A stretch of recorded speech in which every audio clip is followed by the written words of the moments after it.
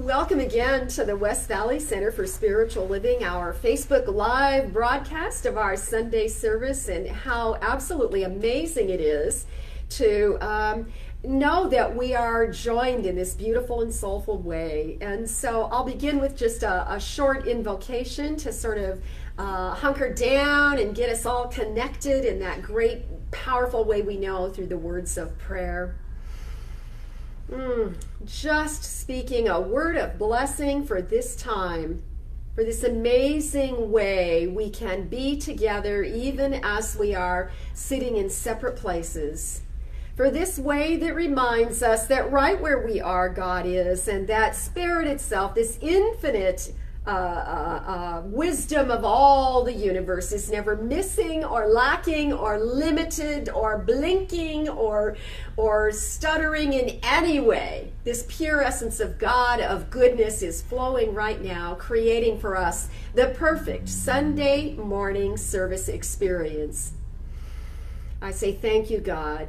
How grateful I am to know the way in which we gather is truly in God. And we let it be, and so it is. Amen.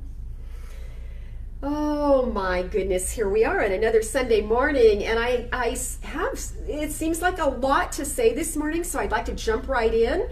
I want to talk to you today about a theme that I have entitled Stamp of Approval. And this whole idea of a stamp of approval has to do with the way that we sort of recognize in life the beliefs that we stand under and follow and believe. And I was reading in Ernest Holmes' wonderful book called A New Design for Living, and I found this quote. And when I read this quote months ago, I thought this must be a topic for conversation on a Sunday morning, and little did I know that it would be even more relevant as we live somewhat isolated still and in this shared experience of a pandemic. And so let me read to you the quote.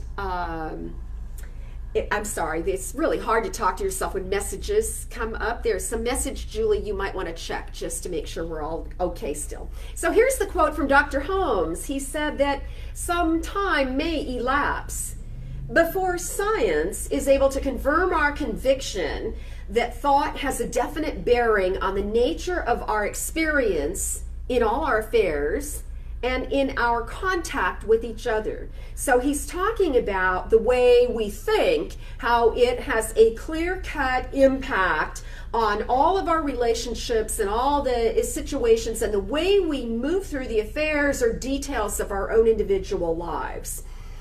But we do not need to wait for science to place its stamp of approval on this theory.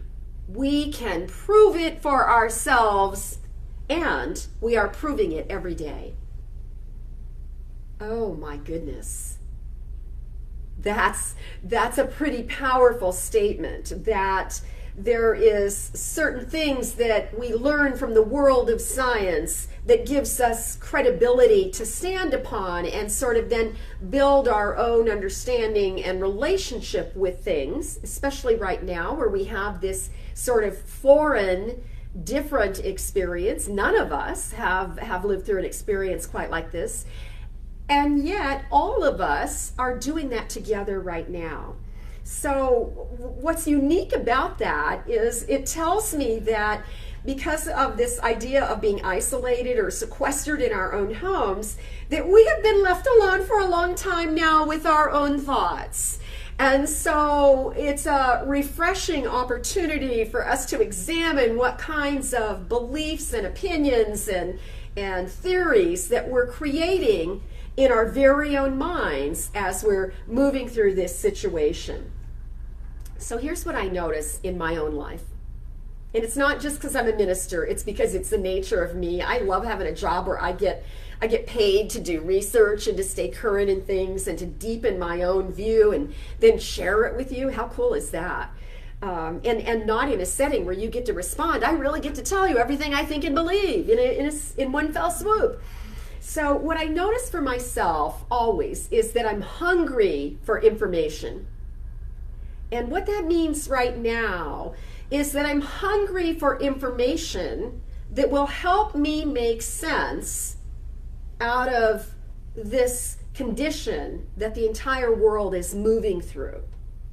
And so I have been sifting through a lot of information, just like you, maybe a little more than most of you, but I have been sifting through a powerful amount of information in order to come to some sort of a solid foundation in my own understanding of where I'm at just for now, because, tomorrow it changes. But we are all sort of processing this information, and as we are processing it, or even looking for information to explore, I notice that I have to find it in sort of a languaging that I can relate to, right? There's going to be a perspective that I'm needing in order to pull in more information to help me make sense of all this newness that's happening on the planet right now. So I was thinking about how when you make a phone call, especially if you're going to call a business and you need a little assistance from somebody on the other end of the phone, that often now we get recordings. So somebody will pick up the phone and say, hello, that you've reached the, whatever organization. And then they say something to the effect of, if you would like to hear this recording in Spanish, please press 1. It's something like Permiso numero uno. I don't know. I don't know. I don't speak Spanish. Can you tell? You'll probably inform me better how to say that. But it seems to me you hear that all the time, right? So you got to find the language in which you can best hear the information that you need or have an exchange with somebody. So in that same way, we're kind of always looking for people that are thinking similar to what we think. It's how churches came to be, right? It's why we have so many religions. We're looking to speak spirituality in a language that other people can hear us and understand us, and we can relate to each other. And so, we have that. And therefore, I was thinking how I'm really choosy about information that I select to educate me on this pandemic situation. I'm very choosy. I start watching a podcast or a YouTube, and there's something that's sort of end of the world-ish or fatalistic or something that leaves me in the dark or doesn't provide much hope or is really scary. There's a lot of, if we don't do this, we're all going to die. Then I don't listen to that because I know that's not my language. Can you begin to hear what I'm talking about here? That I need to hear, if I'm going to be open-minded, I have to find things stated in a way that doesn't cause me to close that door. Because I've been there. So it's more like this. This is what I was thinking. We can think of it like this. It's more like we're looking for information, and then we get a little recording that says, if you are looking for a scientific point of view on the pandemic, press 1. If you would like a spiritual perspective, press 2. If you're really looking for conspiracy theory, press 3. And there you tap into whatever it is that's in a language that satisfies you in one way or another. Now I want to talk to you a little bit about how I became sensitive to fear-based teachings. And I happened to have, as a young woman, a spiritual teaching, a religion that was so perfect for me at that time. Oh my goodness, it was perfect in every way and gave me this spiritual community I had never experienced before. But it was a bit apocalyptic. And so there was this quandary of living, knowing, and I didn't grow up this way. This was not a naive thing I learned as a child and didn't know how to get out of. I chose this religion as an adult. So I'm living in this quandary of a faith, a religious faith that is got you ready for the end of the world at any moment. But at the same time, even though there's that terrifying factor, there's also this sweet and big, comforting aspect of it. So it was like always finding your balance in between the middle of that. And come on, you know what I know? I love kettle corn because it's both sweet and savory, right? So there is some kind of a way that there's tension that we find a balance in the tension, almost like a tightrope that can be pulled tautly so that we can walk across that. So in my years of being connected there, what occurred for me was that I became very sensitive to fear-based teachings. And when I grew up and made a decision to leave that philosophy and sort of broaden my options, then that training I had in recognizing fear-based teachings really has served me. So I'm quick to change the channel. If it doesn't have hope, if it seems gloom and doom, I'm out. I need something that will uplift me at the same time as I'm gathering information. And I also want it to be intelligent. I'm not looking to be, brainwashed or attracted to something really out there and just find enough information to establish enough of a foundation that I can think I have all the truth.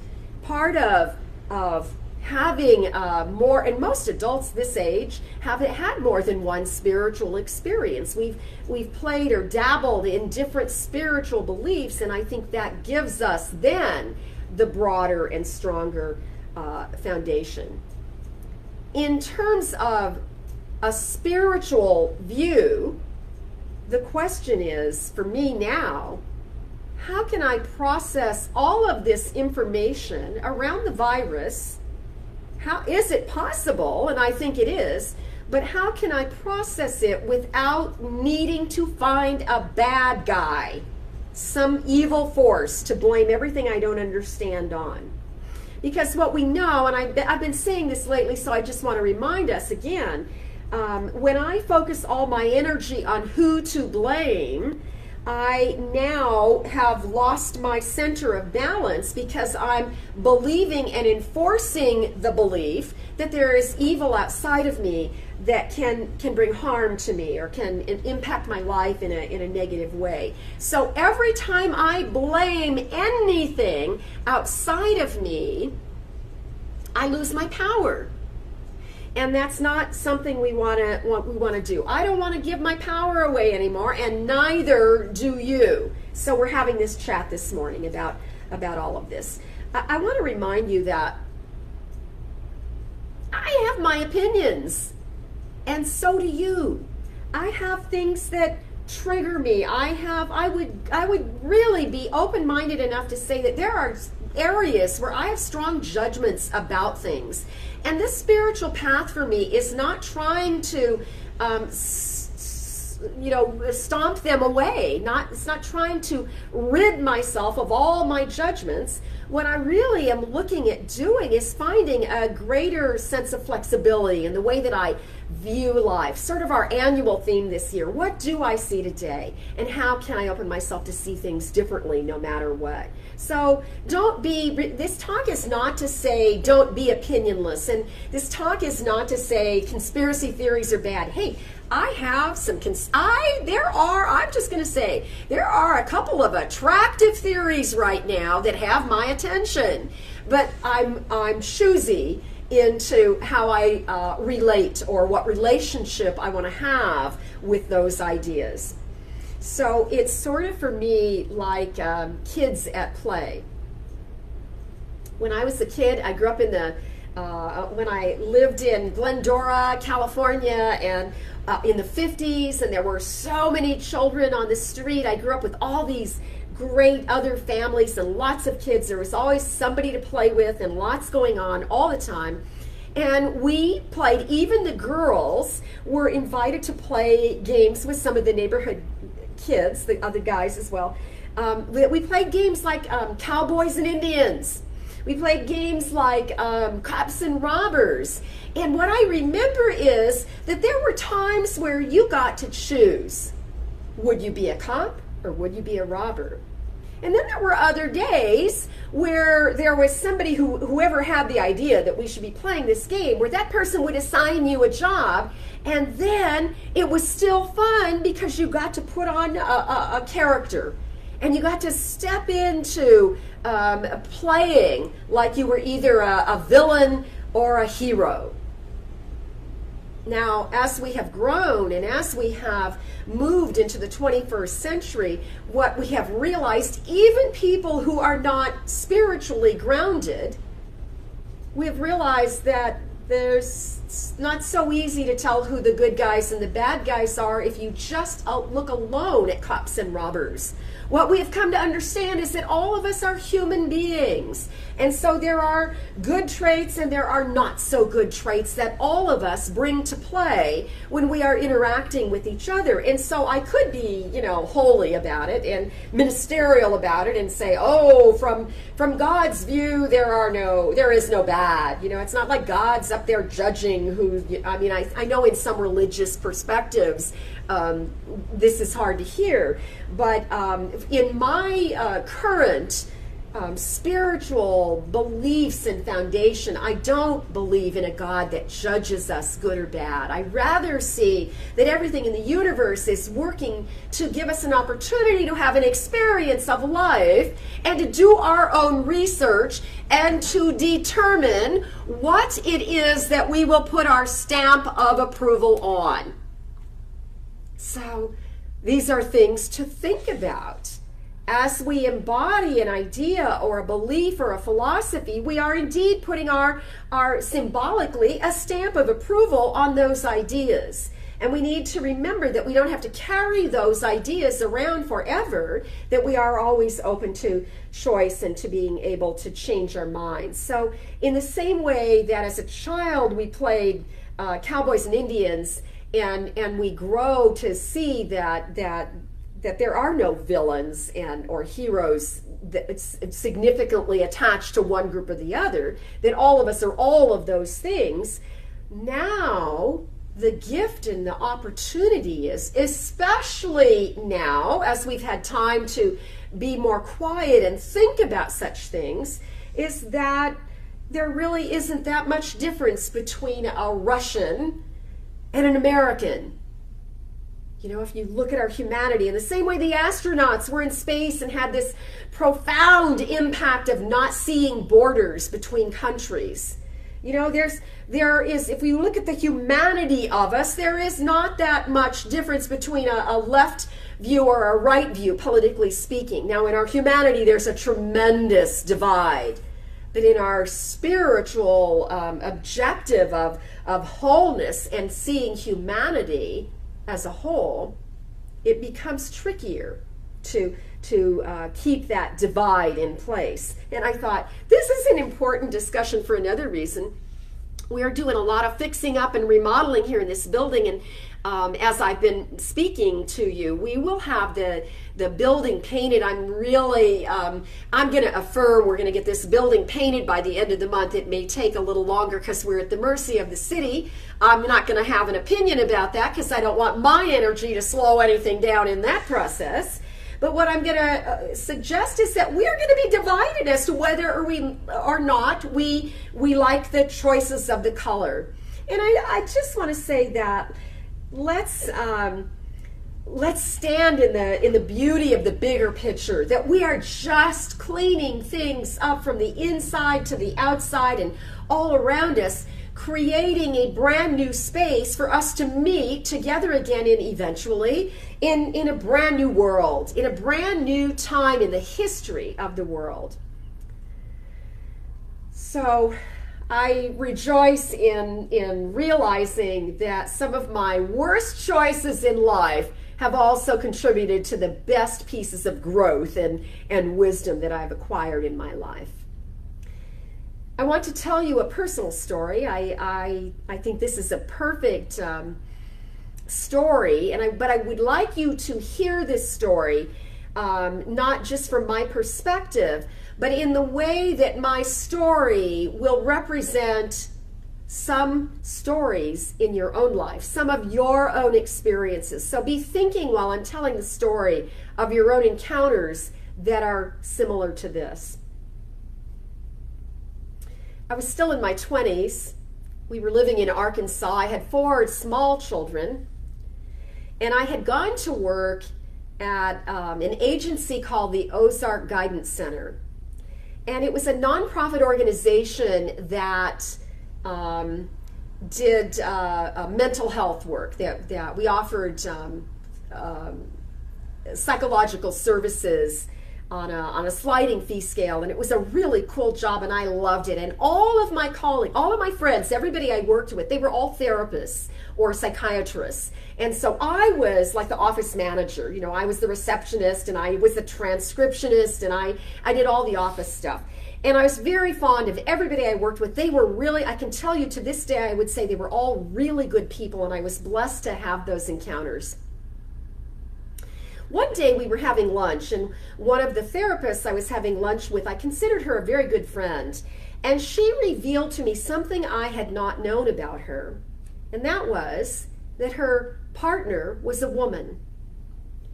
And suddenly, on hearing that information, I was faced with a huge dilemma, because I belonged to a religious faith that did not condone homosexuality, and in fact would never allow me to have a friend that was a lesbian.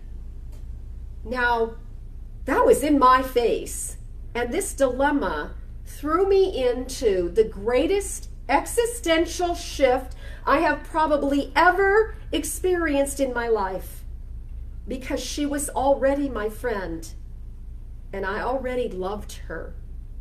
And I could not turn my back on that person because of a choice or a lifestyle, and because of a religion that told me that God abhorred that. And my dilemma was big, because what it meant was that I had believed everything I had been told in that faith, and I had been very comfortable living in that philosophy until this moment where I realized I had not been making choices that were my choices. I was looking for a stamp of approval from an organization that was telling me, and I had been willing up to that point to follow all the rules, which I didn't even see as rules. I thought it was truth. And I thought it was the whole truth. And I thought that we were the only truth. So it says we're not playing the video right now. Shall I just continue? Sorry, we're having trouble playing the video. Continue. All right, so I'm going to continue and assume. So if you don't hear the end of this story, you're definitely going to want to hear the end of this story. Oh, good. Sounds like you're hearing me. Good. I'm going to continue. So what happened was the dilemma altered the entire direction of my life. Have you had moments of awakening like that? Have you had those moments along that journey? It is a journey without distance. It is a return to love. It is what happens in the experience itself. And I began asking myself questions. You know, questions like, what is true here? And what is not true here? And what do I believe? What do I, as a woman, me, Karen, what do I actually believe if I wasn't being told what to believe? And the biggest question of all was this: what the hell do I do next? Because that was a pretty important decision. And I will say to you that I didn't have a resolution that was easy. It took me 2 or 3 years and a lot of counseling before I was able to really get comfortable in the new direction that my life was heading in, which ultimately gave me more freedom than I had ever imagined. So the reason I'm telling you this story is because I sense that there's something similar occurring now. That there's something going on in the way that we are having to make decisions as we show up with each other. We are creating our own stories right now. we are, in the same way that I always encourage us to find what our own personal theology is, what do we believe about God? Not what does somebody tell me to believe about God, but what do I believe about God? In that same way, we are now creating a story about what this pandemic means to us individually, collectively, and basically, bottom line, globally. So I have 3 tips for you. My first tip, and this is a philosophy that I'm following for myself now, I'm going to stay as open-minded as I can. As I move through all of this research that I am sifting through, I'm going to stay as open-minded as I can. Secondly, I know I'm going to continue gathering information. I am not looking for a single truth that tells me I now have it all figured out, because we don't have all the information about the virus. Even the scientists do not have all that information. And thirdly, I'm going to pay attention to my judgments. And yes, I'm going to call them judgments, my opinions, or the ways in which I get triggered as I'm watching other people's reactions to what should happen next. Now, we're in a position in the state of Arizona where many of the restrictions have been lifted, and we have a lot of opinions around what it needs to look like as we re-enter into the world. And what we have done is we have gathered our information and we have put our stamp of approval on the opinions that matter most to us, and we are living our life as honestly as we can, in our own integrity as much as we can, with our own opinions. But I am sensing that some of those opinions are beginning to divide us. And so I'm thinking about it like this. It's as if we're in the world and we have gathered information, and now we have some new ideas, and these are our newborn ideas because we have never had to think this way before. And in our newborn ideas, we are protecting them. We have swaddled our ideas. The things we think that we can hang on to the most, we have swaddled, and we are protecting it in the same way we would protect any newborn little sweet thing in our life.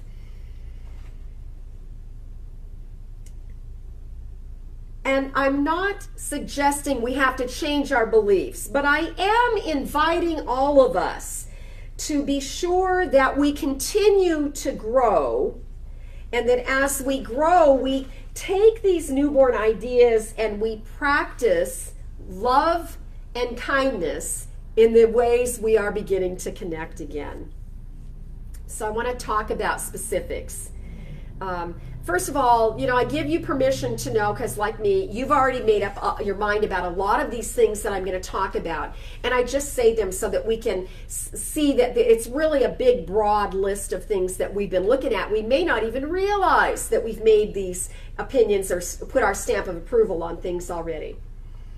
As the restrictions are lifted, they are opening in the Phoenix area certain restaurants, and they're looking to practice social distancing. And what I notice is that many people are offended by that, and that other people are really thrilled to be getting out of the house again. I notice that people are making decisions to revisit the hair salon. People are really eager to get back to the gym. As soon as the gym's open, they want to get back there, or to have your massage, visit your spa again, whatever your pleasure is. I also notice that we don't completely agree on the idea of face masks. And I notice that seems to be a strong place of opinion, because it appears that there's enough evidence that we should all agree in this way, and then there's another group of people that really isn't ever going to be able to come close to agreeing with that opinion. So for those people who don't want to wear face masks, they're just not going to places like Costco where it's required to wear a face mask. But there are other conversations like, does that mean I should wear a face mask while I'm taking my walk? Does it mean I should wear a face mask while I'm driving in my car? And there are people who, in my life, have very strong and quick answers to those things. Is it okay to hug my grandchildren? Can we travel? And if you are able to answer any of those things really, really quickly, I would say just notice that you've put your stamp of approval on whatever your beliefs are.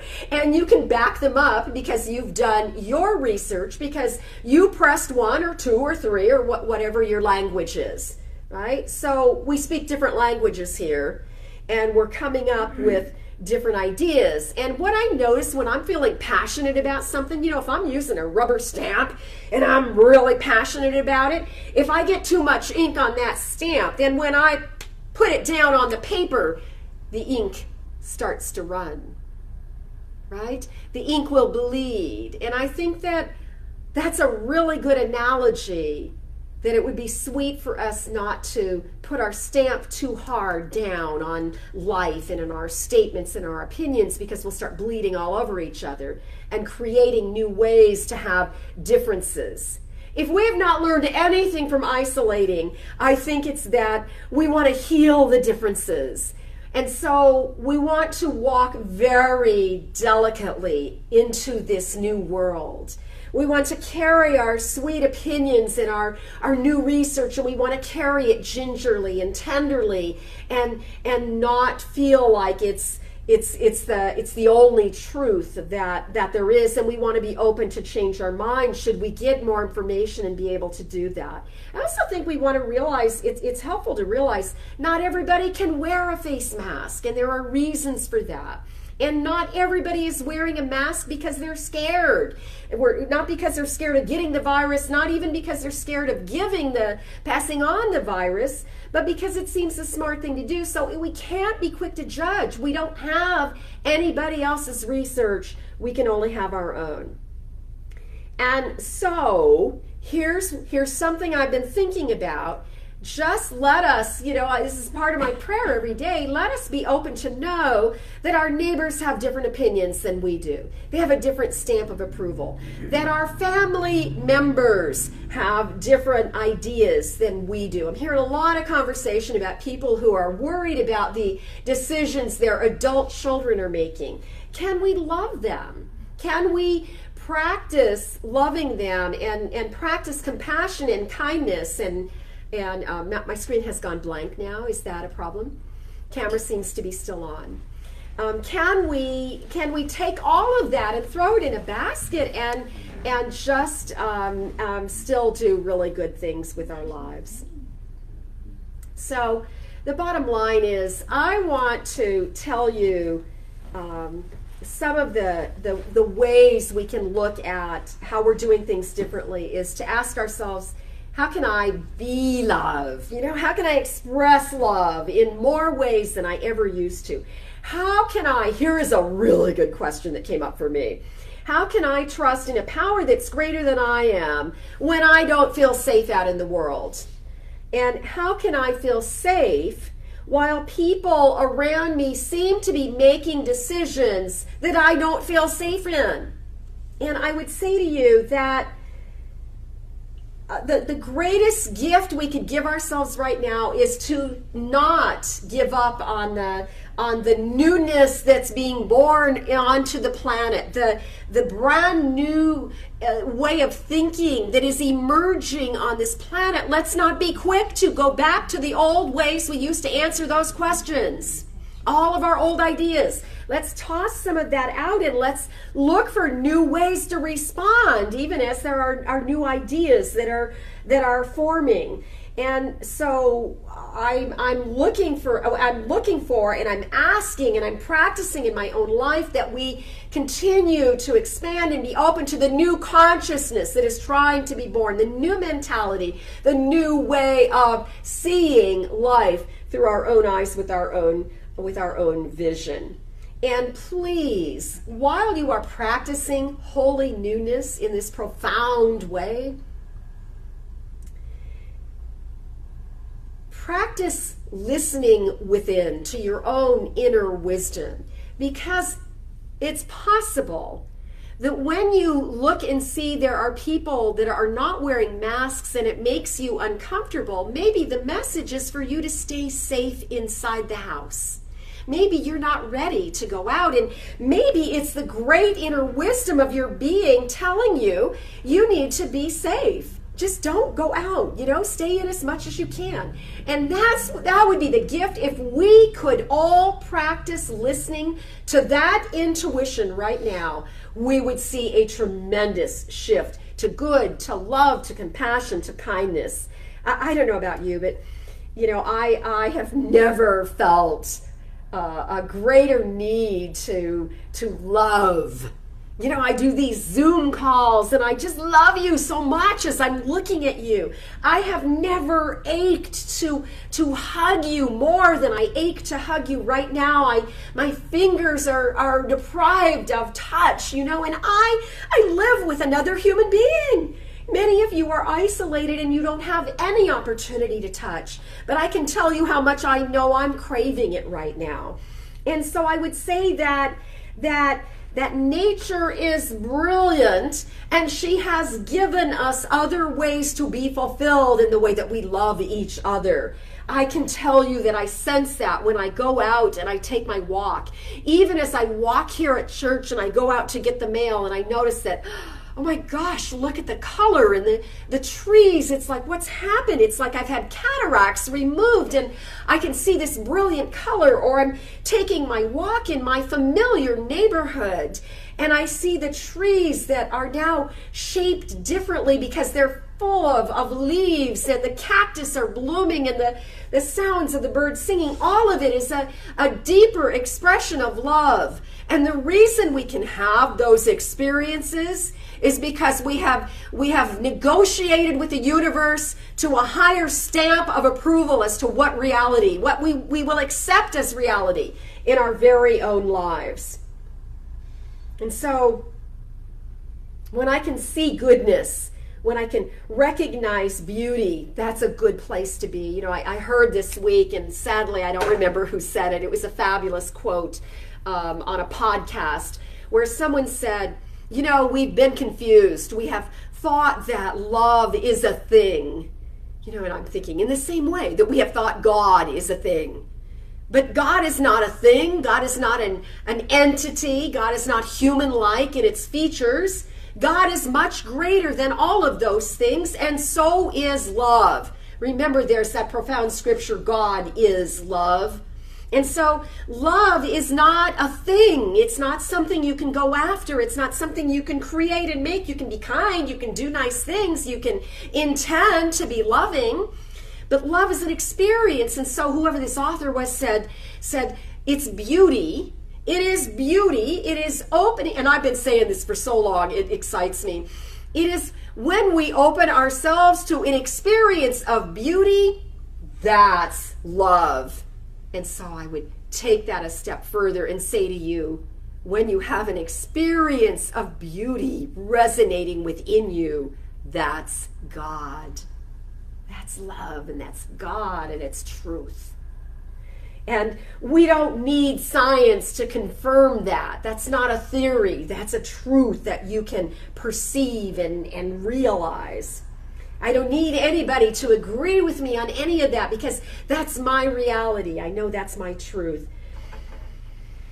And that's where I desire to leave us today. So I have found a beautiful reading that I want to close with this morning. It comes from a book called Pronoia by Rob Bresney. I bought this book in 1999. And the word pronoia is the opposite of paranoia. And he loosely defines that by saying it's the way we can see that the whole world is conspiring to shower us with blessings. He says the whole universe conspires to shower us with blessings. That is the philosophy I live by. But I would like to read you this gorgeous, gorgeous poem, and it is a small extraction of a much longer writing, and it is already, I already sent it to the woman, Kay Fontana, who graciously puts this stuff on our newsletter each week, so you can find it there. But listen to these words written in 1999 that sound like they are written about this pandemic experience we are going through. As heaven and earth come together, as the dream time and the daytime merge, we register the exhilarating fact that we are in charge of creating a brand new world. Not in some distant time, not in some faraway place, but right here and right now. We stand on this brink. We dance on this verge. This new world we're gestating, ready to emerge. I'm curious, my fellow creators, since you and I are in charge of making a new world, not just breaking apart the old world, where do we begin?